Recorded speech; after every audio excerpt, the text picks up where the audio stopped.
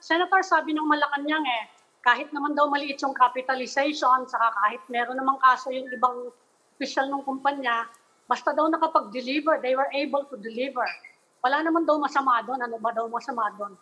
Mali yun, and I'm disappointed that a lawyer like Secretary Roque asserts that, because the law requires that you check on the legal qualification, on the financial capacity.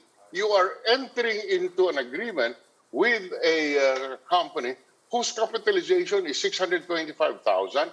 You give them purchase orders, supply orders of 7.6 billion.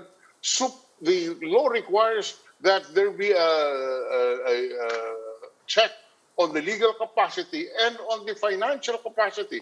In fact, the law requires that there must be a prior experience or background check on these suppliers. The fact that the goods were delivered is not a defense. I'm sorry, it is not a defense. You must comply with the law. You know, the mere fact that nothing happened is not an excuse. Suppose something happened. You're talking about the procurement law kasi baka naman sasabihin nila the bayanihan law. Did away with that or suspended that. No, there is nothing. There is nothing in the bayanihan law that suspended the requirement that a memorandum of agreement should be signed when you transfer the funds from one department to the other. There is nothing in the bayanihan law which says that you can purchase the equipment even if it's higher than market or overpriced. And here, the problem with this issue is that, look, I have the records here. On April 16, on April 16, that's right.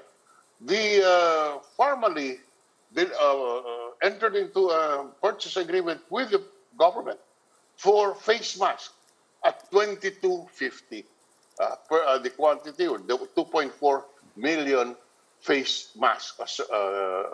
But a week before that, on April 8th, they purchased the same face mask at 16 pesos. Now, and then a number of purchases were made.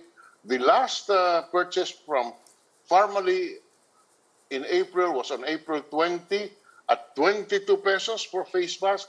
And 1 week after that, on April 27, EMS Components Assembly sold to the government for 13 pesos and 50 centavos. So, you know, how do you justify this disparity?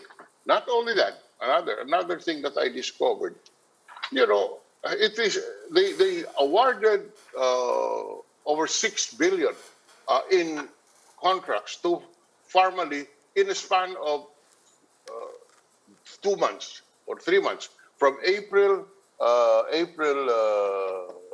8 to June 2020. We thought that was all. We discovered that in 2021, they again sold and purchased about 3 billion more, or thereabouts. We have all the records now. So really, this is something that you cannot avoid but raise questions.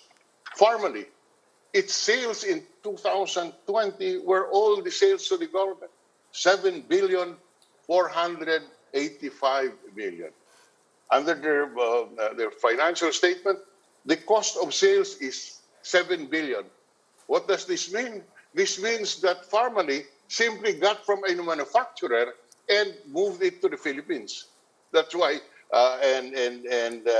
sold it for 7,485,000. Their cost is 7 billion now. So they made a profit before income taxes of 378 million. Question: why couldn't this have been a government-to-government transaction? Why did we have to pass through a middleman who is not a manufacturer, who is also a trader? If you listen to the testimony of the administration people, They said it was so urgent that we even talked to the Chinese ambassador. If yes, so we accept that. So why did they get to a government-to-government transaction? We are supposed to be close allies with China.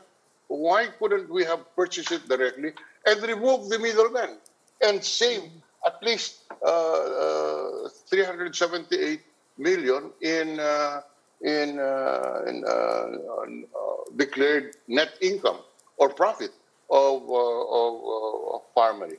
So and then so these are questions that have not been answered.